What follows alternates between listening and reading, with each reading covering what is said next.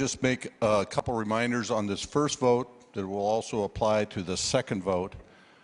First of all, they will be put to you in a form of a question. These questions are debatable. They will require a 2/3 majority vote. A motion to reconsider is never in order. Beyond that, the regular rules of debate will apply. Also remind the members that we have a court reporter.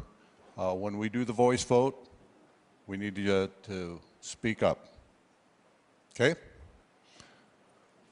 We will get started.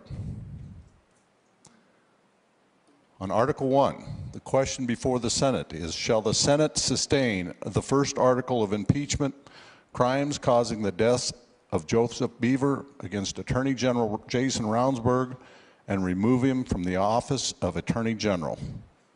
Are there any remarks? Senator Schoenbeck. Thank you, Mr. President. Members of the body. Every day in South Dakota, somewhere, our friends, our family, our neighbors are highly likely to be out walking somewhere on a road. It's not an unusual event. In the summer, we probably have tourists, flat tire, out of gas, any number of things. Could be Highway 12, 212, 81, 50, it doesn't matter.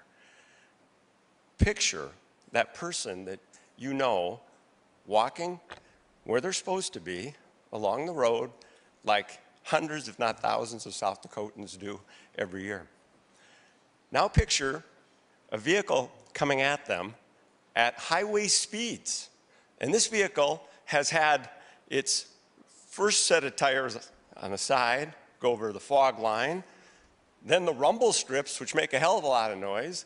Then the other two tires, they've crossed the fog line, now they've crossed the rumble strips, and they're bearing down on that family or friend or neighbor that you know, and they smash them at highway speeds, accelerating their body to the highway speed that the car's accelerating to, so hard they put the face through the windshield so the driver of this vehicle could actually reach over and touch that face. And if the defense is, I was not a distracted driver, then there's a way bigger set of facts here we should be thinking about, because that means this person ran down that family, friend, or neighbor at highway speeds, seeing them right in front of them, put their head through the windshield. They were on the vehicle for a couple of seconds before the body rolls off and says, I hit something. Well, that was a lie. There is no question that was a lie. There's no question that this person ran down an innocent South Dakotan, ran them down. And we do not have to leave our decisions about crimes to the charging decisions of the Deputy State's Attorney for Hyde County. We don't have to. If we think that's criminal conduct, then it is criminal conduct for purposes of the Constitution. There's some other statements that have been made here. There is no such thing as a burden of proof. And every one of you knows that, because we make a couple thousand votes a year. And we don't sit down and say, beyond a reasonable doubt, clear and convincing, okay, I'll vote for that water bill or I won't. It doesn't work that way. What we do is the instructions or the statements that have been shared with all of you, that each senator should make the decision on the impeachment question based upon how they view the evidence in the performance of their duties as a state senator with regard to the oath of office they took to perform those duties. This is neither a criminal or a civil legal proceeding. It is exactly what you do with every single decision you have made every year and every day you've been in this body. There's no such thing as a burden of proof. So this discussion about clear and convincing, that's all made up. That's all made up. And here's another interesting thing. There is no such thing as a right against self-incrimination in this proceeding. That's a criminal concept. So the Attorney General, if he was going to, as the phrase, I didn't write it down, but vigorously defend or something, there's a mic right there. And that's a damn short walk. And somebody could have got up there and told us why the heck, if he wasn't a distracted driver, why he ran down a South Dakota citizen at highway speeds and put their head through his windshield and then lied about it. He had no right against self-incrimination. He chose not to be here to share with us what the hell he was doing killing that person. The issues about the tires off the road, those are science. The standards used by the National Highway Traffic Safety Institute to reconstruct, that's not guesswork, that's not magic. The law enforcement officers had no reason to make any of this up. We'll talk about malfeasance with the next one, but this one, as to criminal conduct, if this was anybody besides the Attorney General that did that to your neighbor, your family, your friend, we wouldn't be having this discussion. Why this is dragged out, why we're even having this trial is beyond me. This is only because of assorted political agendas other folks have. There should have been a resignation a long time ago. There should have been contrition that hasn't happened, and there should be impeachment. Thank you. Further remarks? Senator Heinert. Mr. President. Senators, we were tasked with, it seems like an impossible task. It's never happened in the state before. Nobody wanted to be here. The Attorney General doesn't want to be here. We don't want to be here. The family of Joseph Beaver doesn't want to be here. But here we are. We were told that this isn't a criminal or a civil trial. So I'm not an attorney. I know a few members of our body, they are. So how do I reconcile all of this information that we've received? And it comes down to, what do you believe? Do you believe the actions that the Attorney General took prior to that accident and after warrant his removal from office?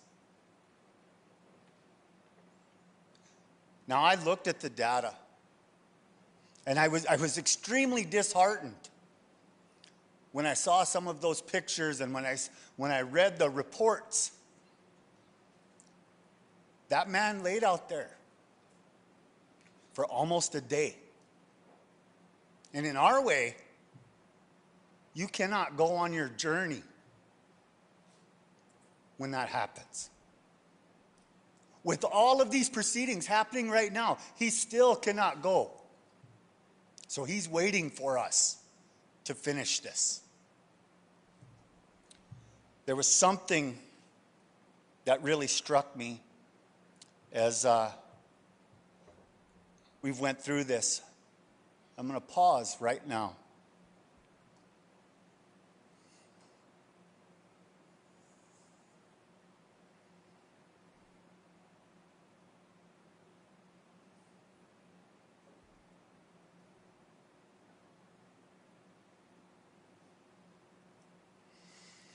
That's how long it took for the time that he struck Mr. Beaver to stop his car. 18 seconds. He went over a football field and a half before he stopped. So what do I believe? Why did it take so long? Why was he so far down the road? What I believe is he knew. He knew that something terrible happened, and he was going to have to answer for it, and he panicked. And he thought, maybe if I get far enough down the road, they won't see what's laying in the ditch back here. And it worked. Worked the whole night. So if I believe that, then I have to look at what else was done. And from everything I've read, everything I've seen, and what I believe, I have to sustain this article of impeachment. Ask yourself if you believe it too. Further remarks? Mr. President. Senator Kamak. Mr. President, every day in South Dakota, there are folks that drive outside the lane of traffic. But in this instance, we've got, the science says that very likely there were 4 wheels outside across that fog line, 4 wheels that had crossed a rumble strip. Anybody that's crossed a rumble strip, you can, even if you're not in the car, you can hear it forever. And they crossed the rumble strip twice and ended up in the taking of a human life. In the end, regardless of the outcome of these questions, there will be no winners. It's not possible. But I ask that you vote yes on the question. Thank you. Further remarks? Senator Rush. Thank you, Mr. President. Ladies and gentlemen of the Senate, my fellow senators, my friends here after 8 years in this body, I never imagined in those 8 years that I would approach this on this kind of an issue regarding the impeachment of another person that I had regarded as my friend for many years. I think I've probably known the Attorney General longer than anyone else here. He started practicing in my court in Yankton when he first got out of law school. He appeared in my court numerous times. And, you know, I have difficulty reconciling the young man and the maturing man that I knew there in my court with a lot of the testimony here today. Based on my personal experiences with him, I don't believe that he would get up here and deliberately lie about these issues. But the fact that he isn't lying doesn't mean that his recollection about what happened is necessarily accurate. You know, that's one thing that I learned in many, many years in the courtroom, is that people can tell absolutely what they think is the truth, and it's not the truth because they recollect things differently. You know, I don't think there's any evidence to support the claim by his cousin that he committed suicide by throwing himself in front of the car. I don't think there's any evidence to support a claim by his other cousin that this is some kind of a gigantic cover-up because he's an elected official. You know, if that was true, we wouldn't be here today. You know, I'm impressed with the investigation that the North Dakota BCI did. I think they did an absolutely thorough investigation and followed up on every possible lead that they could. You know, the issue addressed by the House Investigating Committee, that he can't be impeached because this was not part of his official office duties as Attorney General, is inaccurate in my opinion. He identified himself as the Attorney General. He consulted with the Attorney General's office staff about how to proceed in this matter. He consulted with the head of the Division of Criminal Investigation about this matter. He consulted with the Attorney General's office chief of staff. He consulted with different DCI experts about the cell phone and polygraph. He put out a press release on AG's office stationery. You know, regretfully, I think that the actions that he took after the accident converted this into something directly involving the Attorney General's office in the entire matter. And a result of that, this was treated differently than your ordinary vehicular homicide case. The decision what to charge him with was made by a committee of prosecutors. He was allowed to plead to 2 Class 2 misdemeanors. And just as an aside, I was one of the substitute justices that sat on the Bill Janklow case. Bill Janklow, in a similar case, although I would have to say much more egregious, was convicted of second-degree manslaughter for that, and he served his sentence on that. He was, of course, a federal officer at that time, not subject to impeachment. But the prosecutor there made the decision to go ahead and try the case and left the decision to a jury of Moody County jurors. And that didn't happen in this case. In this case, the case was plea bargained away to a couple of Class 2 misdemeanors, and that's not our decision. We're bound by that decision. I spent a dozen years as a prosecutor. I'm adamant about the powers and the rights of a prosecutor, and we don't have a right to second guess those charging decisions. But we certainly have a right to think about whether it should have been plea bargained down to that level. In preparation for this hearing, I don't want to call it a trial, this impeachment hearing, I got a book about the impeachment of Andrew Johnson, which is, of course, the most important impeachment that we've had in the United States. And if I could just read a paragraph or so here. So in 1868, Congress and the public would have to consider the definition of a high crime and the meaning of a misdemeanor. It was bewildering. The multitude of strangers were waiting for impeachment, Mark Twain observed. They did not know what impeachment was exactly, but they had a general idea that it would come in the form of an avalanche or a thunderclap, or that maybe the roof would fall in. For no one knew what the first ever impeachment of the President of the United States would look like, or what sufficient grounds, legal or otherwise, were necessary. No one knew, partly because the U.S. Constitution provides few guidelines about impeachment beyond stipulating in Article 2, Section 4, that a federal officer can be impeached for treason, bribery, or a high crime or misdemeanor. The President, if the President of the United States was to be impeached for treason, bribery, or a high crime or misdemeanor, then the country had to define high crime. Originally, the crime warranting impeachment was maladministration, but James Madison had objected as the term was too hazy. Yet high crimes and misdemeanors is fuzzy too. Alexander Hamilton clarified, sort of, a high crime is an abuse of executive authority proceeding from an abuse or violation of public trust. Impeachment is a national inquest into the conduct of public men. Fuzzy again.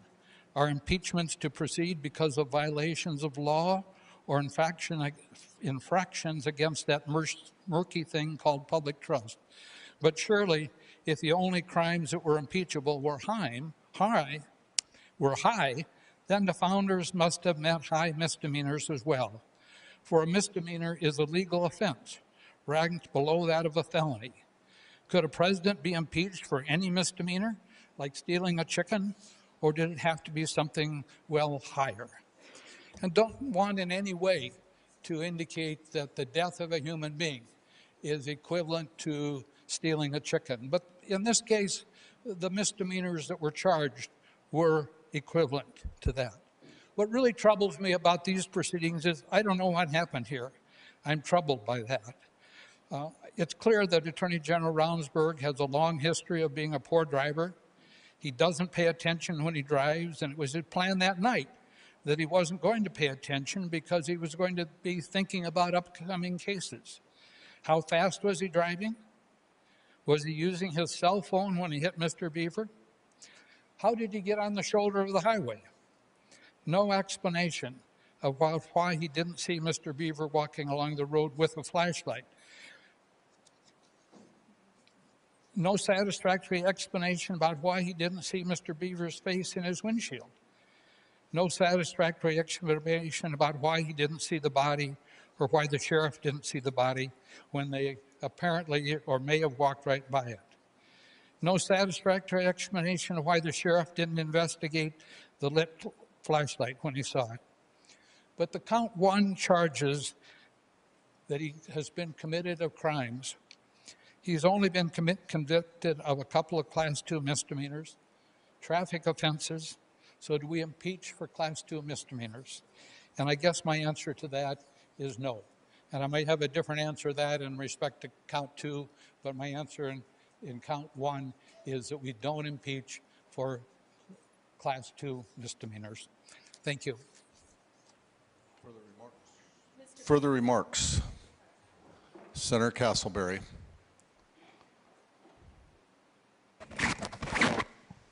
Thank you, Mr. President. When I was growing up, I went between our two houses, which one was in Rapid Valley and one was in Hill City. And so many times during the week, we would drive back and forth on Highway 16 and Highway 385. And throughout my childhood, we probably hit 10 deer. And I will tell you, the one thing that we always did, because it was the humane thing to do, was to stop and ensure that that animal was deceased. And when it was practical, if they were not, my mother would discharge a firearm to ensure that that animal did not suffer. When he thought that he had struck a deer, he called 911 and he stayed. When he knew that he had struck a human, he did not call 911 and he left. There's no question here that this is a tragedy of chance. There were miles and miles of highway where he could have veered off the road. And for whatever reason, destiny has forever intertwined these two people. For Mr. Beaver, it meant the end of his life. And for Mr. Ravnsborg, it led to discrepancy after discrepancy to show us what the Attorney General of our state was capable of, which I think is grounds for impeachment. Thank you. Further remarks? Senator Johns. Thank you, Mr. President. First of all, on behalf of all the members of the Senate, we send our sincerest condolences to the Joseph Beaver family. It certainly is a tragedy, and it's too bad that we have to be here today, and things could have possibly been different if other charges have been brought in this case. Second, we're not entitled to exercise unbridled discretion in this case. The Constitution's clear. There's only 5 grounds for which you can impeach. One is drunkenness doesn't apply. Crimes, correct conduct, or misfeasance or misdemeanors in office. Crimes here mean felonies. There's no reason why you would say misdemeanors and felony, crimes and misdemeanors. Crimes are limited specifically to felonies. Now, the felony that could have been charged and was charged in Governor Janklo's case was manslaughter, recklessly taking the life of another human being. If you look at the elements of Article 1, he is not charged with recklessly taking the life of a human being, nor is he even charged with negligently taking the life of another human being. He's charged with lane changing and distracted driving. They're Class 2 misdemeanors. A felony is something you can go to the penitentiary for. A Class 2 misdemeanor is $500 and or $1,000. Well, no, it's 500 and 6 months in jail or something now, but it's changed. And then there's a Class 1 misdemeanor. We aren't looking at a Class 1 misdemeanor. We're not looking at a felony. We're looking at 2 Class 2 misdemeanors that cause the death of another individual. And neither of these relate to any performance of anything that would be related to his performance in office. These misdemeanors, as used in the Constitution, must relate specifically to duties of office. They must be integral to that office.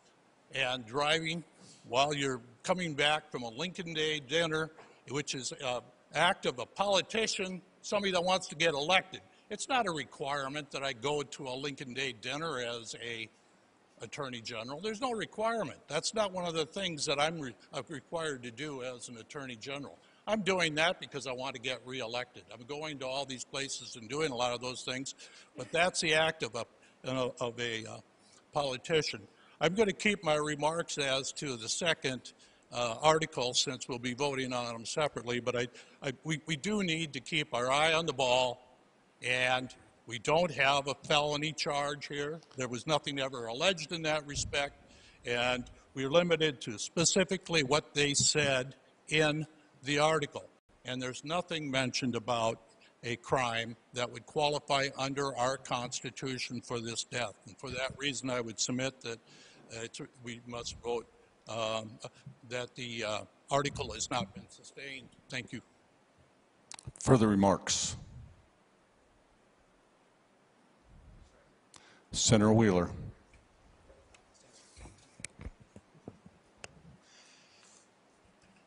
Members of the Senate, as I've been contemplating this matter for a long time, I try and bring myself back to the law, to my duty to do law, to do justice according to law and evidence. That's what our oath is, to do justice according to law and evidence. And so, when thinking about this first article, I first have to ask myself, what is the law? The law is that we can only impeach for drunkenness, crimes, corrupt conduct, or malfeasance, or misdemeanors in office.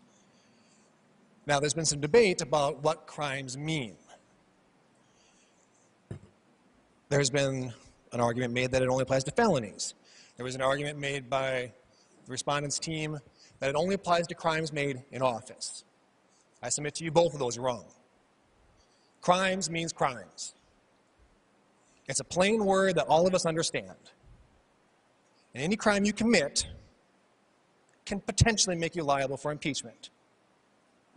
Now, whether any crime rises to the level of impeachment, I'll address a little bit later.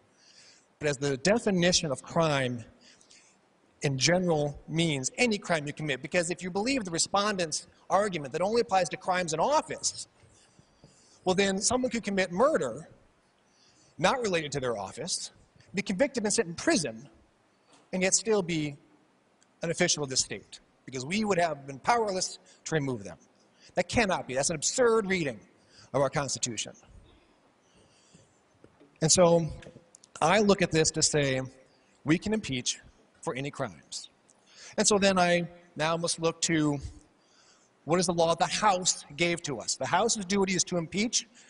They submit articles of impeachment. Our question that we are going to answer to today is to sustain that article of impeachment. And so I review what the House sent to us.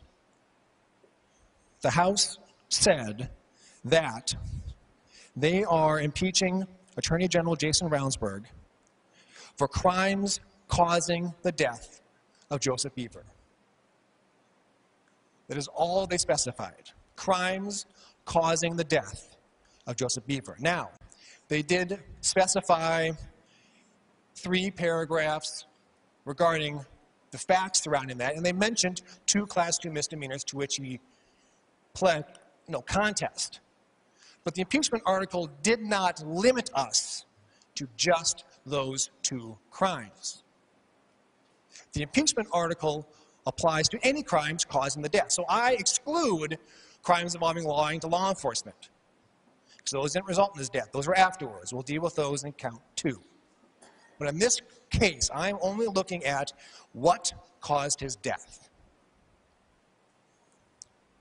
And so in this case, I now go to the evidence. The evidence in this case was presented to me by all of the investigators who were involved clearly that he was off the road. He was off the road by all 4 tires. Now, I won't get too much into a debate about the burden of proof, except to say I believe it's correct that one doesn't exist. We set our own standards individually. But I believe that the prosecution team has proven this case by a clear and convincing standard. It's clear to me his tires were off the road. All of the science proves that. They had 3 different ways they try and do the trajectory of where the car came from. Where was the area of impact? And he was so far to the right, to the north, that it was clear that his tires were All four were across the rumble strip. And it was clear that they had been there for more than just a few seconds. It wasn't a brief swerve, because there wasn't any tire marks indicating it was a jerking motion. And so he had been there for at least more than a few seconds. And if he had been doing that, then his driving was reckless. If he'd been doing that, he had lost so much control of his driving that he went all four tires off the road. This is beyond distracted driving. This is beyond careless driving. It doesn't matter, and I completely agree, at the moment of impact, he was not on his phone. But it's clear that he was on it very much shortly before then. And the Attorney General did not provide to us an explanation of what he was doing. I specifically asked the question to them, because this is what I wanted to know, is why was he so far off the road? How far was he off the road? And all they can say is, they don't know. They had the opportunity to present evidence to rebut this, and they did not. They didn't provide any debating or disputing scientific evidence that maybe there's only 2 lanes, maybe just 2 tires off the road. They didn't really even try and question it at all. So only left with the investigators' conclusions that, to me, remain unrebutted, that he was 4 tires off the road. And when you do that for so long that you are so distracted that you don't see the individual in front of you, then you have definitely, in my mind, committed reckless driving. And if you've committed reckless driving, recklessness is a standard for manslaughter. If you recklessly kill another human being, you've committed manslaughter. That's second-degree manslaughter in our code. That's a felony, and he would very likely, I wouldn't say that, I'm not going to say very likely, because I've seen manslaughter, second-degree manslaughter cases where people don't go to prison, because there's a lot of variation in recklessness and degree of culpability. But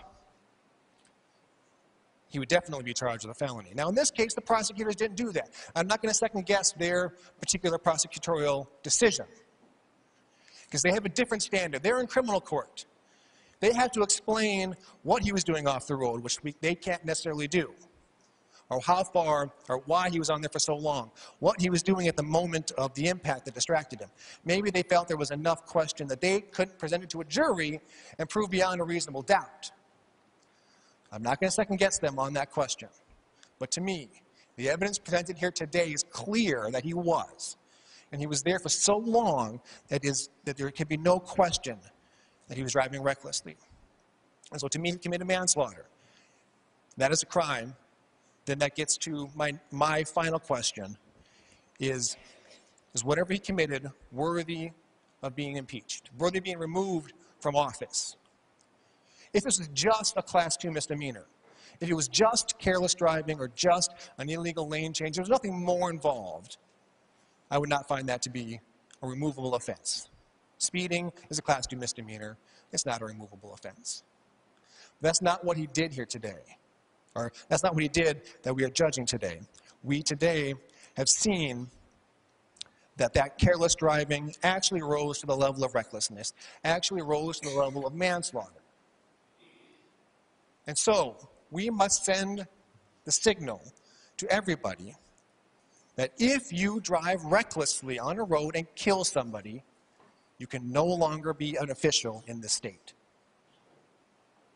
And so, I ask the members of this body to sustain the article of impeachment sent to us by the House, because it has been proven to us by the law and the evidence that a sustaining vote is the only vote that should result. Thank you. Further remarks? Senator Duhamel. Thank you, Mr. President. All 4 wheels across the rumble strips, so distracted he did not know what he hit. So reckless. Clear, convincing, direct evidence. This is a serious offense that killed a man. I will vote to sustain the articles of impeachment. Further remarks? Senator Dietrich. Thank you, Mr. President. I want to thank the fellow members of the bar for them sharing their expertise and information on this, and I'm not going to be redundant on it. I just simply want Senator, to say... could you try and get a little closer to your microphone? I just wanted to say that I agree with the good senators from Lawrence County and Beadle and Kingsbury and Clay and Turner County as to Article 1 and how they look at that and the information they've shared with us. And I think that topic has probably been well explained. We've had excellent information from the investigators today and the reports that we've all had access, the hours and hours and hours that I know everybody looked at, and we took this job very seriously. I think a really important thing to me is the fitness for office. And for our chief law enforcement officer in the state to conduct himself in the manner that occurred before and after, more importantly, after the accident, in his dealings with law enforcement, in his calls to 911, and to his referencing himself using the letterhead of the state and his office to make political statements, essentially. Those things have eroded and caused the loss of confidence in our chief law enforcement officer by law enforcement throughout the state, and probably a lot of the public that we don't know. We can't really quantify that. But I think that it is up to us, and it's appropriate for us to make a determination as to the qualifications and the performance of our constitutional officers when we have the opportunity based on tragedies that may occur from the way they conduct themselves. And so it's the matter of the driving and the distraction and leaving the road is just so well settled. The other part that's really important to keep the public trust in the state of South Dakota and our law enforcement in South Dakota is to ensure that we have the appropriate chief law enforcement. And I think that this is an opportunity to make that statement clear for future generations. And so I urge you to vote to sustain number 2. Further remarks?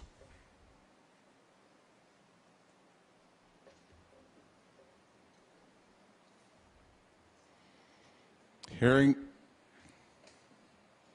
no further remarks.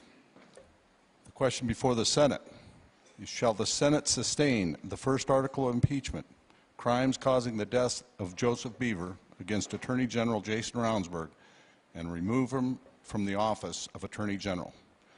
Members in favor will vote aye. Those opposed, nay. This is a 2/3 majority vote. Secretary will please call the roll. Senator Bolin? Yes. Breitling? Yes. Kamak? Aye. Castleberry? Aye. Crabtree? Aye. Kurd? Aye. Diedrich? Aye. Duhamel? Aye. Duvall? Aye. Foster, excused. Freimuller, excused. Greenfield? No. Heinert? Aye. Hunoff? Aye. Johns? Nay. Johnson?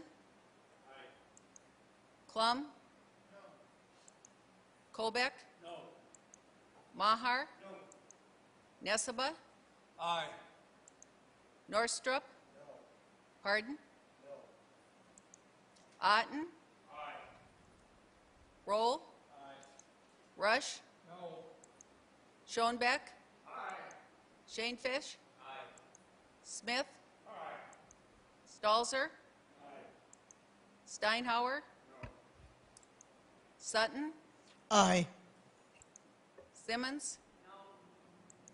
Tobin? Aye. Wheeler? Aye. Wick? Aye. Zickman?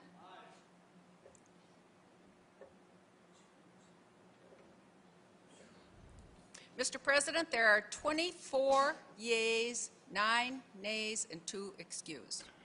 The question having received a 2/3 majority vote of the members elect the Attorney General of the state of South Dakota is convicted of the first article of impeachment and removed from the office of Attorney General.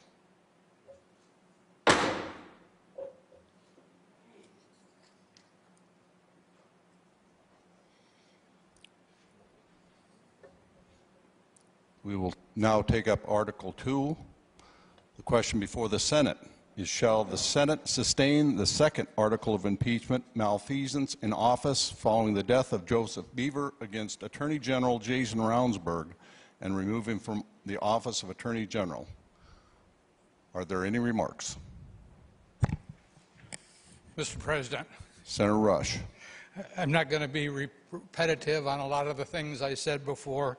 I voted no on count 1, but count 2 is a different issue on this case. And in respect to count 2, I'm concerned about whether the Attorney General misused his office as Attorney General. You know, obviously he's a poor driver. There have been numerous incidents where he's avoided responsibilities for his poor driving by identifying himself as Attorney General. In this case, he started out by identifying himself as Attorney General and got special treatment as a result. How many other cases have received the use of the sheriff's personal car? How many other cases have received such an inadequate investigation?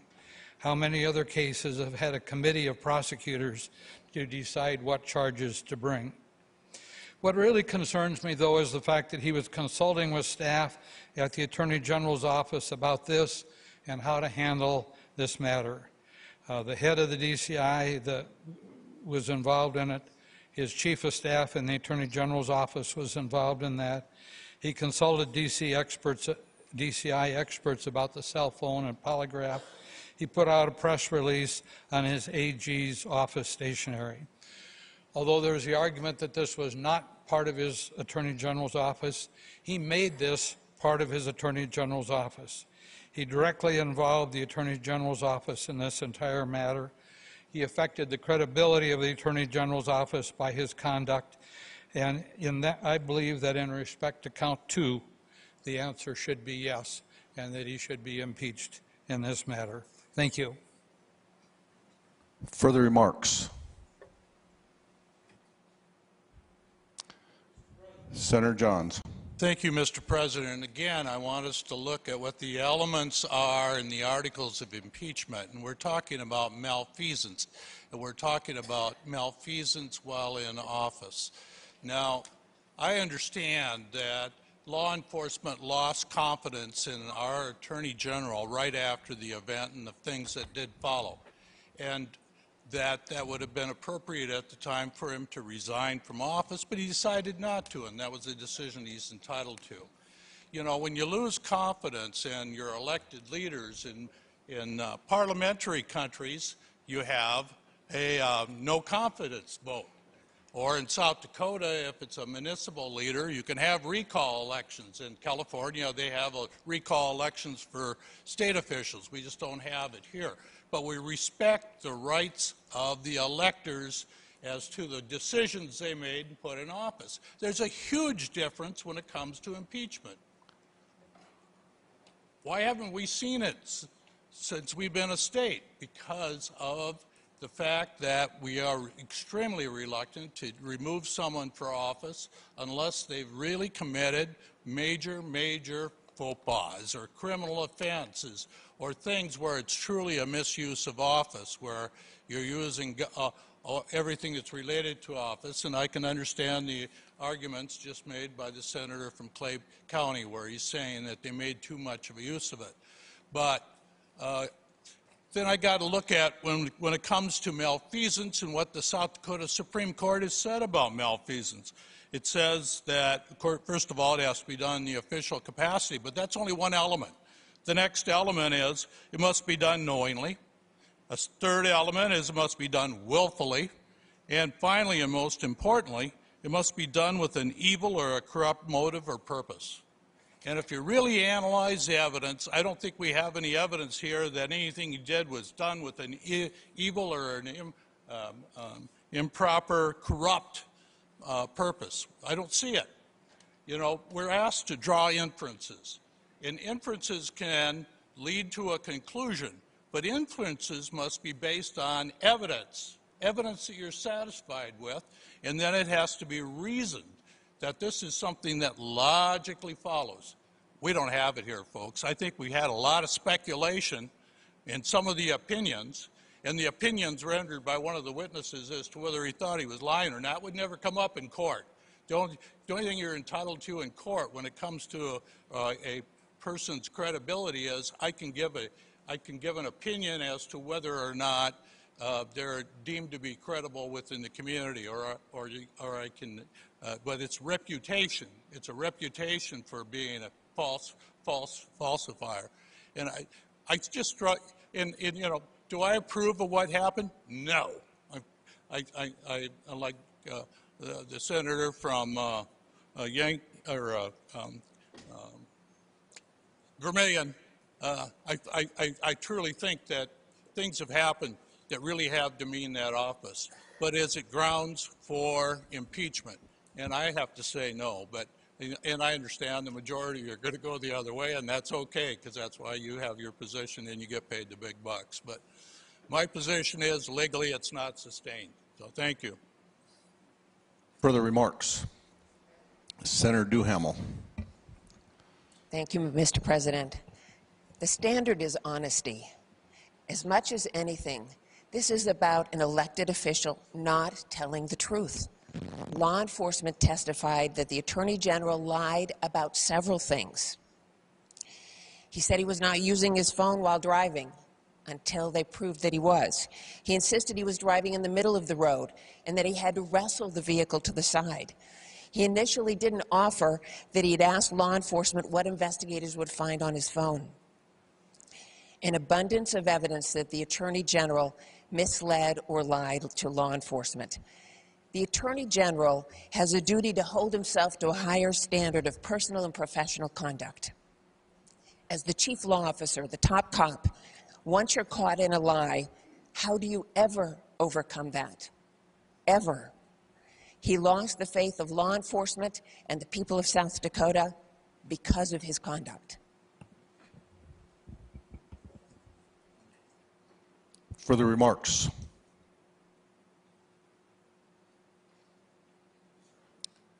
Senator Wheeler. Thank you, Mr. President. Members of the Senate, I'll try and go through a similar analysis as the last one. I believe this will be a little more brief. To me, the question on the law is a little more close because of the murky definition of what in office means. I tried to do a lot of research on this, and whether it applies to simply exercising, only official exercising of his official duties, and he has to do something there that would apply, or can it mean more broadly to his conduct as an official of the state. And as the prosecution team pointed out, as the Attorney General, he has some higher duties than your average official. As an attorney, he has a duty to candor, and as a prosecutor, he has a duty to be a minister of justice.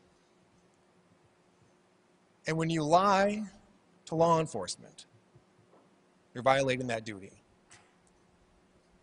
There's a lot of questions about what happened in terms of what he knew and when he knew it. I don't know all those questions. I don't know all those answers. But I do know that he lied about his cell phone use. That was clearly shown by the evidence. And he minimized that conduct at first and just continued to only admit to evidence as it was presented to him by law enforcement. And so the idea that our chief law enforcement officer could lie to law enforcement, even about a small matter, and still remain our chief law enforcement officer, to me, is untenable. To me, when you are the Attorney General, you have a higher duty in your relation, in all of your interactions with other law enforcement officers. You must always tell the truth. You could have chosen to not have an interview with them at all, and that might have come with other political implications but he chose to sit down with that interview and minimize his conduct to such an extent that he lied. And we cannot send the message that our chief law enforcement officer can lie to law enforcement and remain in office. Therefore, I believe that the law and the evidence, again, bring me to vote yes on sustaining this article. Thank you. Further remarks? Any further remarks? Hearing none. The question before the Senate.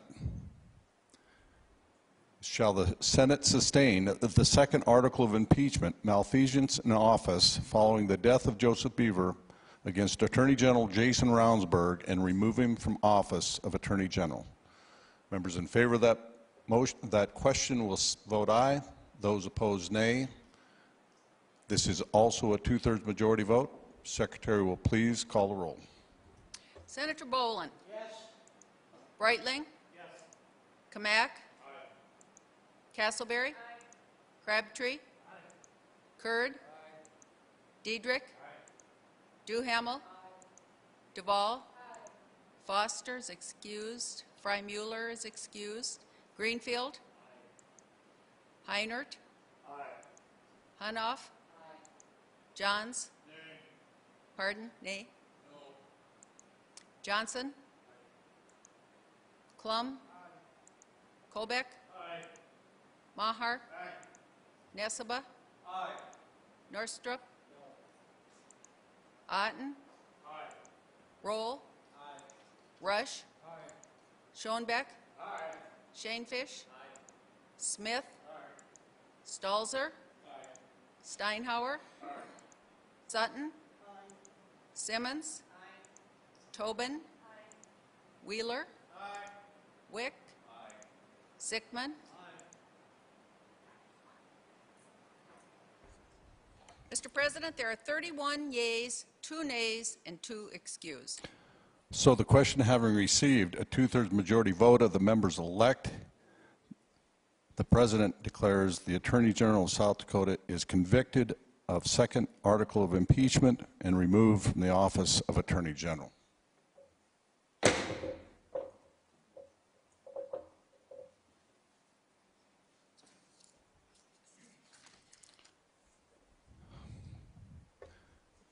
Now, as a reminder, members of the Senate, we have 2 votes on disqualification.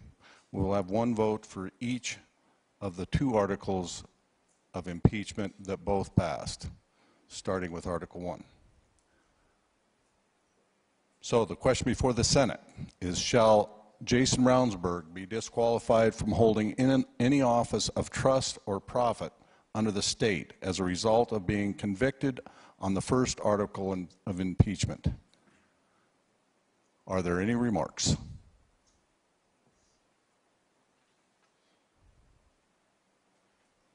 Senator Schoenbeck. I think we're all weary of the culmination of these events that have weighed on us, so I'll be brief. I think the result to impeach has to go hand in hand with the message you send about whether that person can ever hold public office again in our state, that yes is the appropriate vote. Thank you. Further remarks? Any further remarks?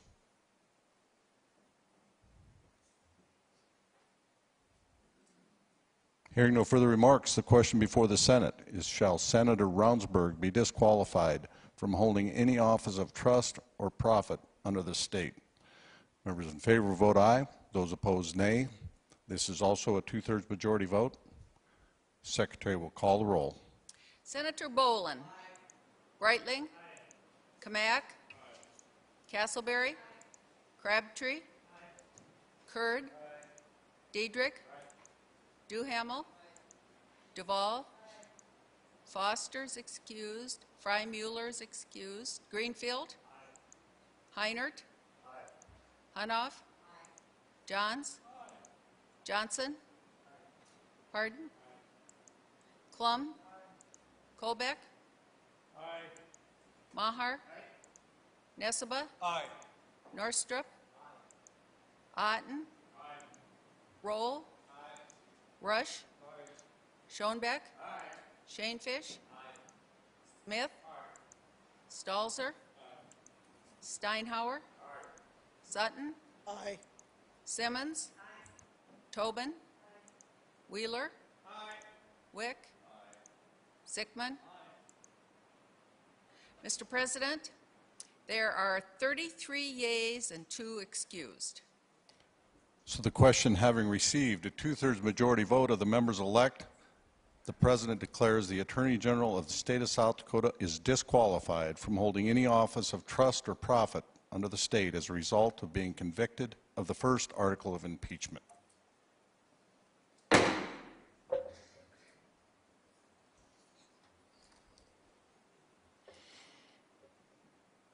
On the second article of impeachment, the question before the Senate is, shall Jason Ravnsborg be disqualified from holding any office of trust or profit under the state as a result of being convicted of the second article of impeachment?